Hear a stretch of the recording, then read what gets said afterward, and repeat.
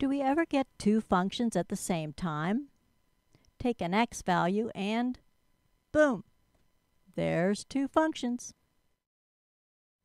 In this lesson, you will learn how to graph f of x equals sine x and g of x equals cosine x by mapping values from the unit circle onto the Cartesian plane.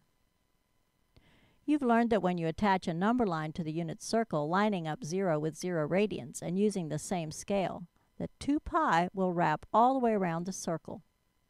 You've learned that the wrapping function takes a real number from that wrapped number line and assigns it to a matching point on the unit circle. Here are some you know. In addition to knowing exact radian values in terms of pi, you are also well acquainted with radians in decimal form. You know that on the unit circle, a reference triangle uses x for the horizontal distance and y for the vertical distance. In addition, you know that y and sine have the same value, and that x and cosine have the same value.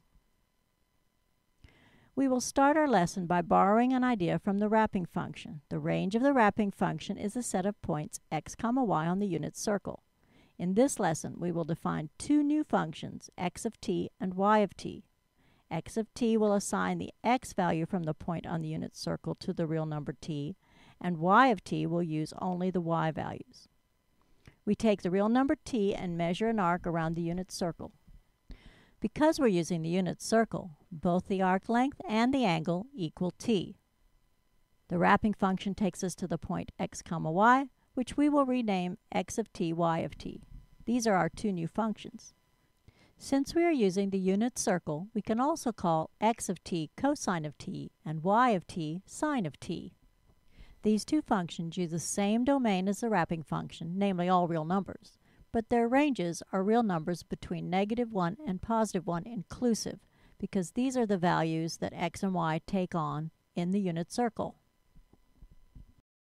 Y of t can be written as f of theta, which equals sine of theta, defined as the y-coordinate from the unit circle, because t and theta are the same numerically. We will use the unit circle to get the y-coordinate that goes with our t or theta value, and then we'll use another Cartesian plane to plot points for our function. When t or theta is 0, the corresponding point on the unit circle is 1, 0. We're going to use the y value 0, so on the graph to the right we plot a point using 0 for theta on the horizontal axis and 0 on the vertical axis for the y value. Continuing to graph more points, let's estimate the angle and the coordinates in the middle of the first quadrant. Theta is pi divided by 4, which is about 8/10. And counting the blocks on the unit circle, we can estimate both the x and y coordinates at 7/10. Using theta on the horizontal axis again and the y value on the vertical axis, we plot the point 8/10, 7/10. Continuing, theta is approximately 1.57, and note that the y coordinate is 1. Next, we estimate 3/4 pi as 2 4/10 and the y-coordinate as 7/10 again. Then at pi, we plot pi, 0, and so on. 3.9, -0.7, 4.71, -1, 5.5, -0.7, and then 6.28, 0. This completes one full turn around the circle. Filling in all the points between the ones we graphed, we can sketch a smooth curve. And if we continue around the circle, or if we use negative angles, we will simply repeat the same y values again. Here's a graph generated by a computer for theta or t from about -10 to +10. Kind of pretty, huh? Let's move on to our second function, which uses the x or cosine values for the range. So this time, when theta is 0, we use the x value of 1, and on the graph to the right, we plot 0, 1.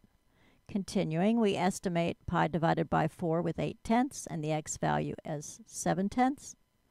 Then we have 1.57 for the angle, paired with the x-coordinate 0.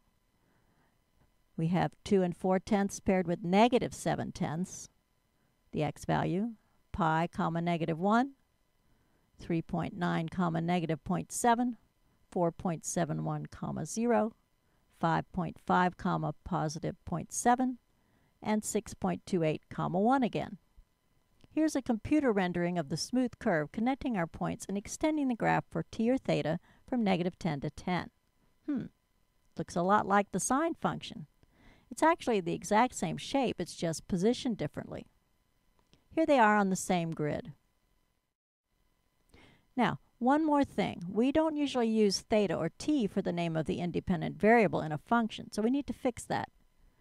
We normally name the independent variable x, and hence the horizontal axis is usually labeled x. So in this case, we are naming the angle x, not theta. So let's change theta into an x in our sine function.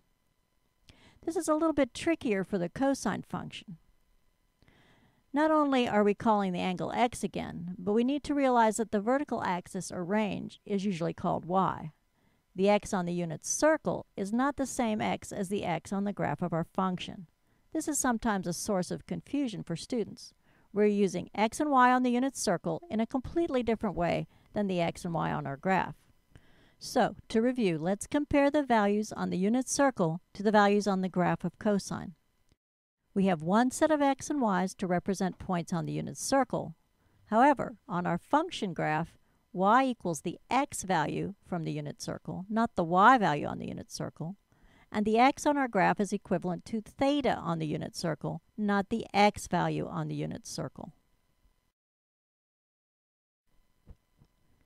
In this lesson, you have learned how to graph f of x equals sine x and g of x equals cosine x by mapping values from the unit circle onto the Cartesian plane.